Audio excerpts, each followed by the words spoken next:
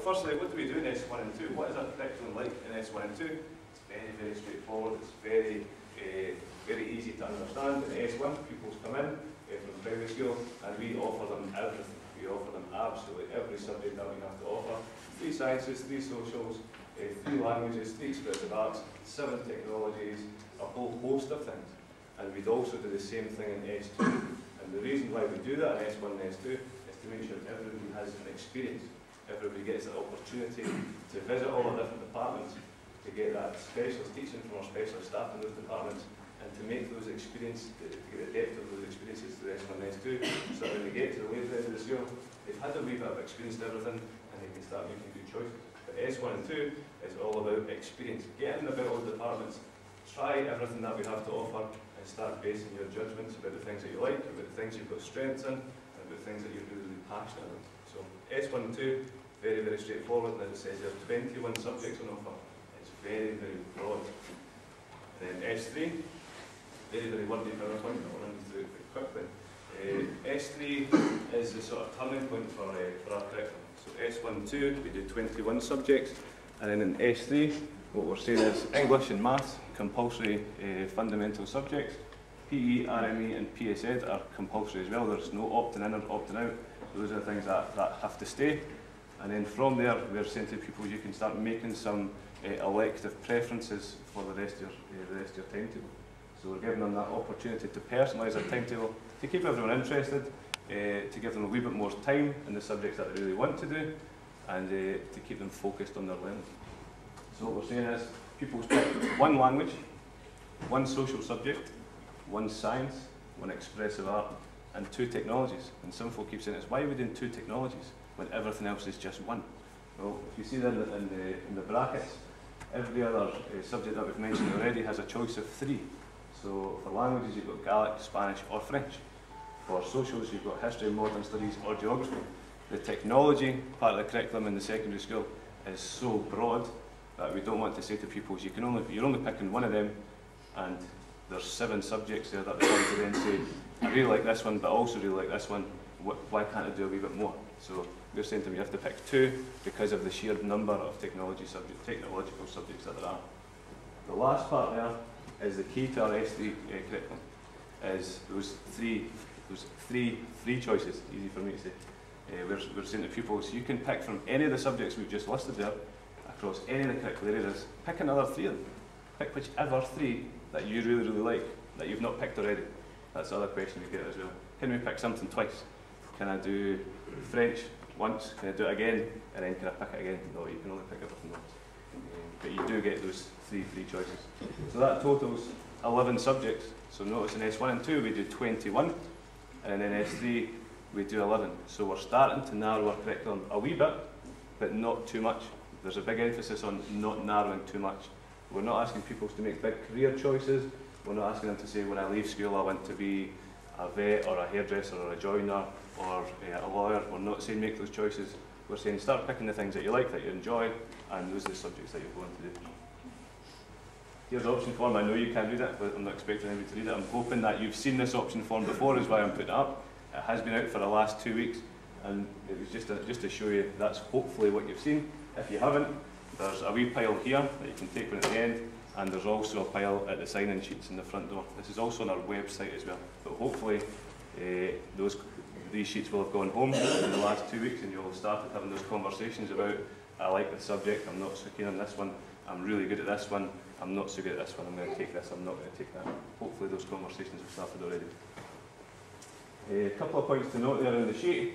The bottom orange bit, that's our free choice. That's the one that offers all of those subjects again, and that's what we call the free choice.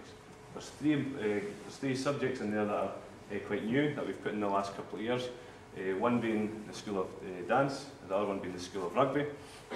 These are on offer in S1 and S2, but they're deliberately timetabled in this form in S3 because we get away from what we call extraction. In S1 and S2, if you do the School of Rugby, 1 week you maybe come out of French and geography and you go and do School of Rugby. And then the week after you maybe come out of physics and history and you go and do the School of Rugby.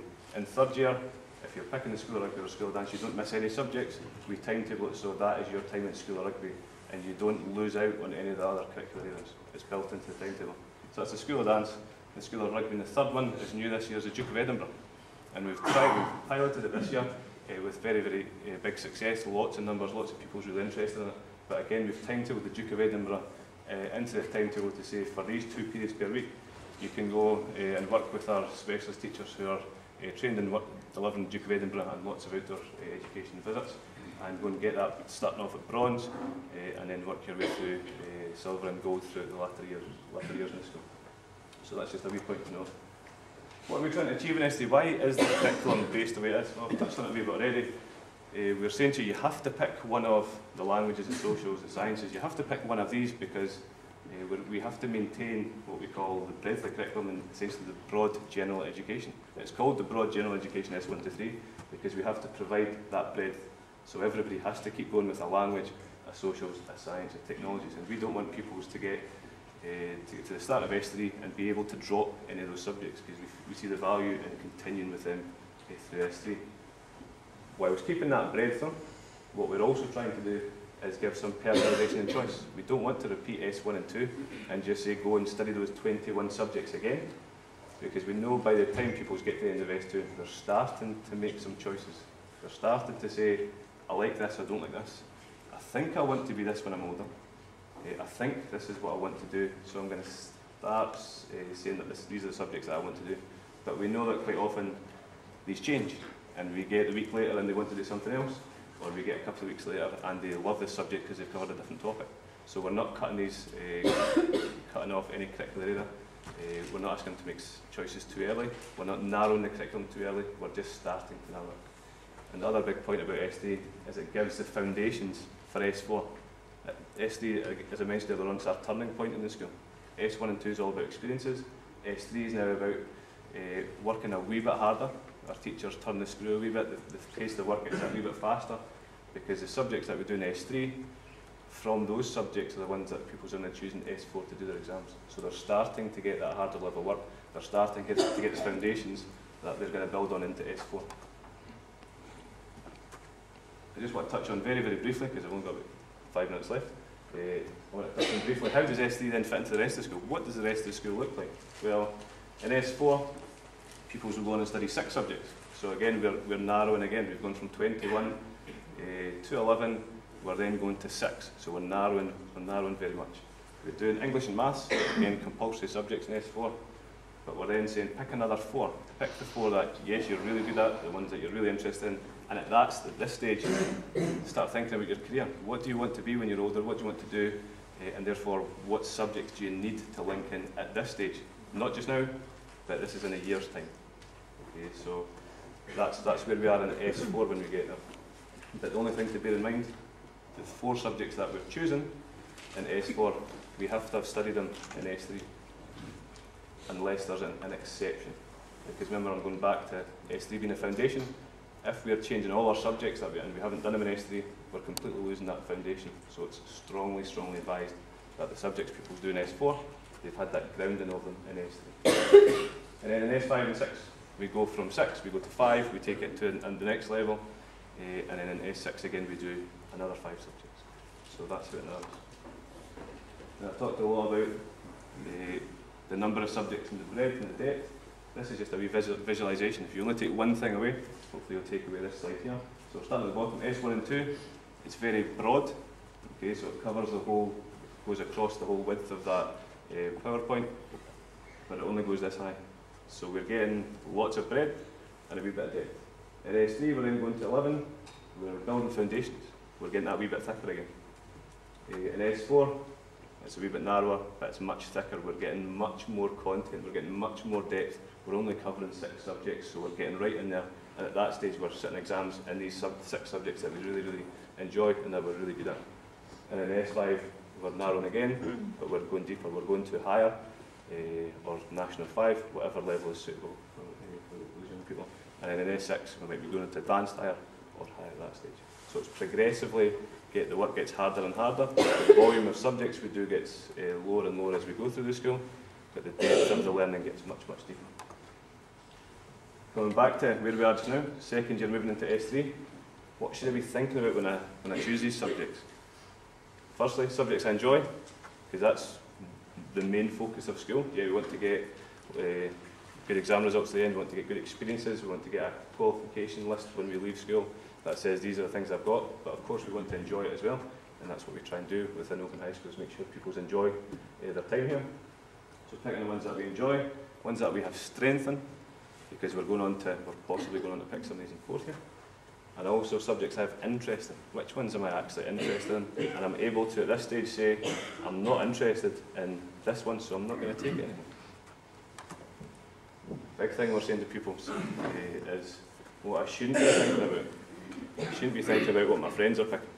And this is a wee flaw we sometimes get, and we get a pile of sheets coming in from a class, and we see that there's 3 or 4 pupils and they've all got the same subjects. And we'll go back to them and say, is this really the combination that you want, or do you want to be in all the same classes as your friends next year? And that's not what it's about in third year. It's about saying, what do I want to do, not what are my friends picking. It's also not to say who the teacher is or who the teacher isn't. So I've had a really good experience in second year. I really want to get this teacher again next year, so I'm going to pick this subject. We say to them, try not to think about the teacher that you've got, or the teacher that you've had, or the teacher that you might get, because there's no guarantee. We've got big departments in the high school with 3, 4, 5, 6, 7 teachers, and there's no guarantee that you're going to get that same teacher again, or that you're not going to get. So don't think about the teacher, think about the subjects you're picking, think about the content of that lesson. And also, a big one that we're looking at just now, don't think about it as a boys subject or a girls subject. So I really want to do home ec, but it's a girls subject, so I'm not going to do that. Or I really want to do physics, but it's a boys subject, and I'm a girl, I'm not going to do physics because it's typically a boys subject. We're trying to break down these stereotypes and say, no, all subjects are open to everyone. So males and females, boys and girls can go into any subject that they have an interest in, that they have a passion in. It's not about the historical stereotypes. We're breaking those down, or we're trying to, and those are the conversations that the guidance teachers are having when we're making choices. And finally, how are our choices made? Some folk have made them already. I've seen there's a wee pile in the office. Some of the pupils were getting in early, thinking it's first come, first served. If I put my form in this week, I'm going to get all the options that are on my form. It doesn't work that way. I haven't looked at any of the forms yet, and I won't do until the end of school on Monday. And at that point, I'll gather them all in, and at that point, we'll start to see what numbers that have picked, number of pupils who picked each subject, which ones will run, how many classes we've got, and then start planning the thing. So nothing like that happens until after the end of school on Monday.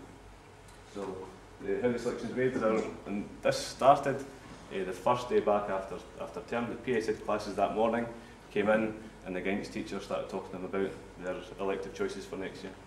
We were all given in class a booklet and an option form, and the booklet didn't go home because it's about 30 pages long, loads of information, but it was put on the school website. If you haven't seen it, it's on the school website to download and access. And the guidance teachers were talking through all the things I've talked about.